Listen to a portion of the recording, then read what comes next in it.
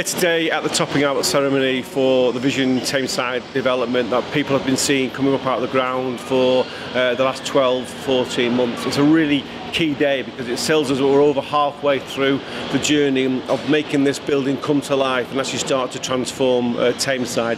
Working with the college, the partnership that we have really strong.